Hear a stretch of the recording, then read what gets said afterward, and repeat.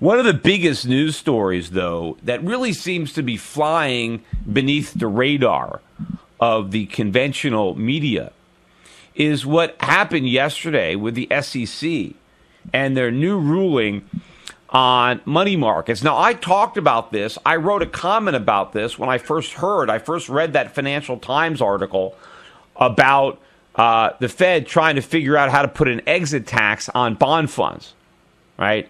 And when Janet Yellen was actually asked about it, she denied any knowledge of it in a way that to me looks like it was rehearsed.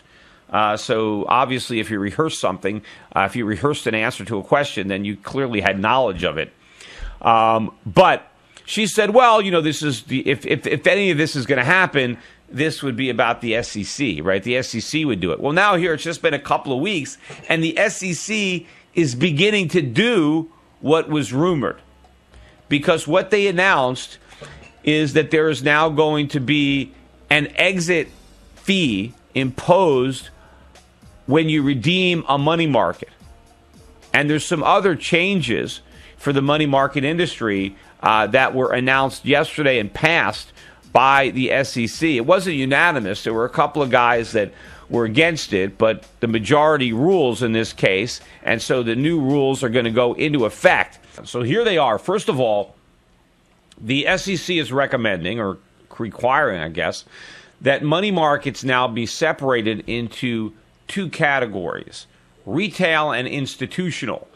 The difference being that institutional money market funds would allow their shareholders to redeem more than $1 million in a single day, which means if you want to put $5 or $10 million in a money fund, you're not going to want to put it into a individual money fund because your redemptions on a daily basis would be limited. So if you need to be able to make larger withdrawals, then you've got to go into the institutional fund. Now, the difference between the two funds is the retail funds will be allowed to offer a stable NAV of $1 per share. And that is what money markets have all traditionally done. The price is $1 a share every day. The fund company doesn't have to calculate the NAV, and the price doesn't fluctuate. It's not $1.01 and 99 cents. It's just always $1, and that's the way they're sold, and that's the way people like it. Now, the institutional money market funds, the ones that allow their shareholders to redeem more than $1 million, they are no longer going to be able to provide a stable NAV. They are going to have to price their fund every day based on the actual value of their securities, just like any other mutual fund.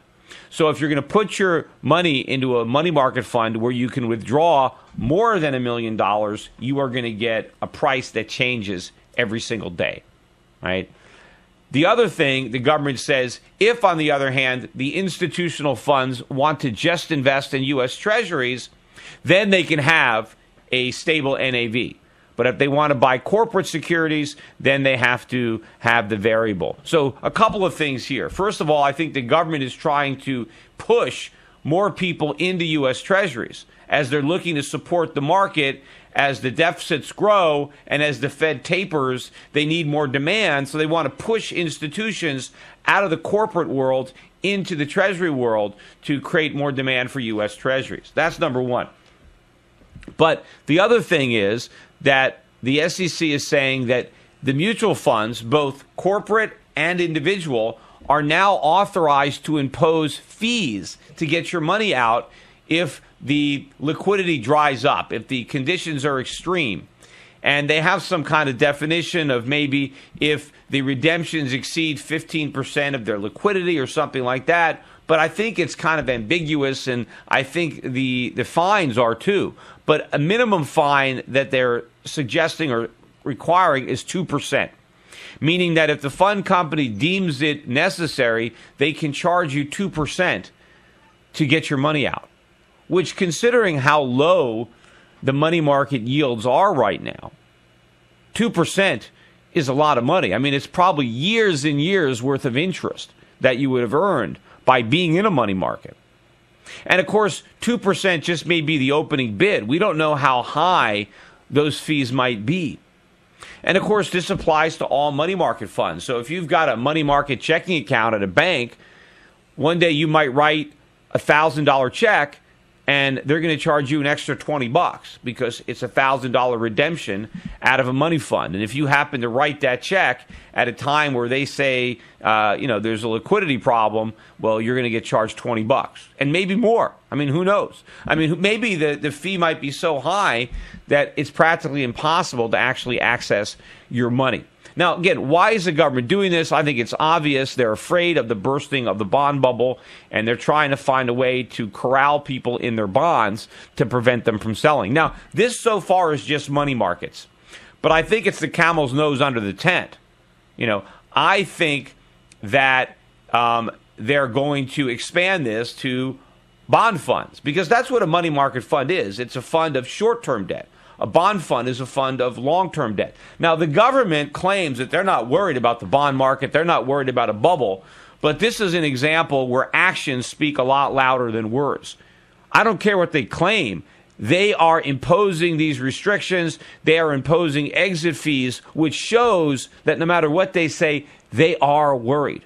And they're going to get a lot more worried. And I think they are going to expand this beyond just money markets. I think it's going to be other funds where they're going to be authorizing these redemption fees, which, of course, the mutual funds are all happy to assess, right, because they earn the money.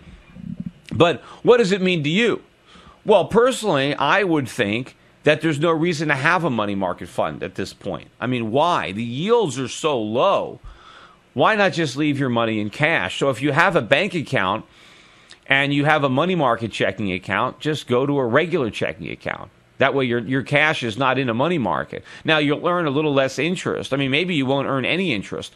But, maybe that's going to be the better course of action. Because if you end up having to redeem and pay 2% or more, you'll wipe out more than whatever your interest was and then some.